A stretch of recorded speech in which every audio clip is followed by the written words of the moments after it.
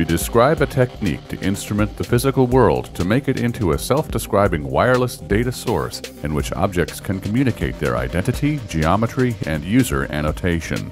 Using a handheld projector, we provide a user interface to these self-describing objects. Here is a demonstration of our system in an example application. A manager interested in performing inventory maintenance approaches a collection of products in his warehouse. Using a handheld projector, we provide a user interface for locating and extracting information from tagged objects. Only tags within the projector beam will respond to the inquiry. Using the handheld projector, he selects a subset of the tags and annotates them with specific disposal instructions. Later, an employee arrives in the warehouse and uses a handheld projector to identify the products and retrieve the electronic annotations left by the manager.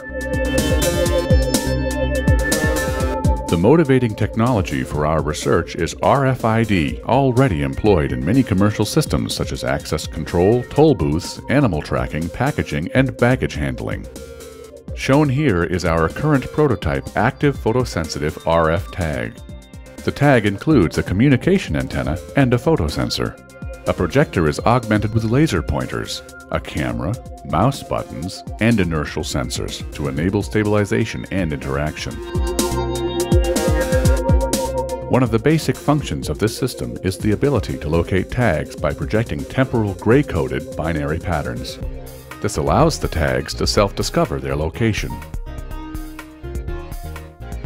Image stabilization, shown here for a moving projector, is critical for handheld projectors.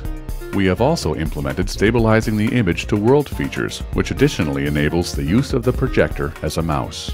For comparison, we show the projected images for a non-stabilized projector. Our stabilized projector also supports a copy-paste application. The user can specify a rectangular area by clicking two corners. A simple matching algorithm selects the rectangular area from the captured image. Note that size and orientation are maintained during interaction.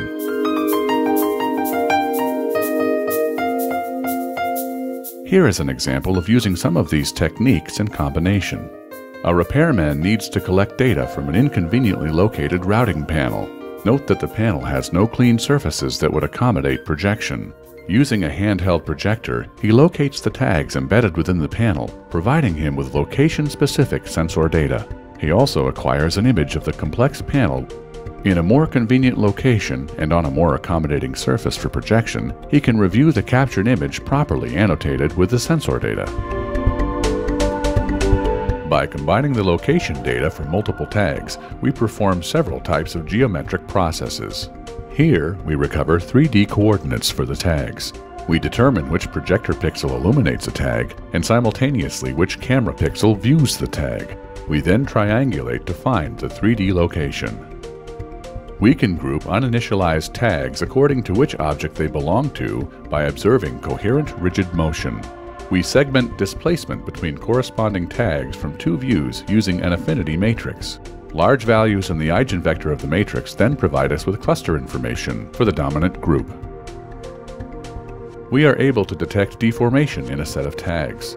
By analyzing pre-deformation 3D coordinates with new coordinates, the resulting perturbations in pose can classify tags either as inliers or outliers. The outliers in this case are the deformed tags. We can project distortion-free local surface textures onto tagged objects. Camera and projector pose relative to the tags can be determined from the tag's 3D coordinate frame and the calibrated camera projector pair.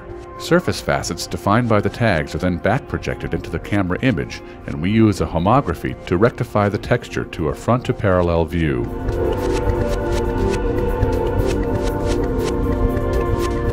Though our prototypes are bulky, we anticipate that future prototypes will be lightweight.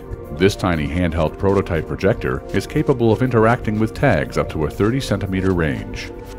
Our system allows a user to interact with self-describing objects using RF and light communication to provide a novel type of user interface. The work demonstrates a way in which the new technology of RFID can be brought into the realm of computer graphics and computer vision.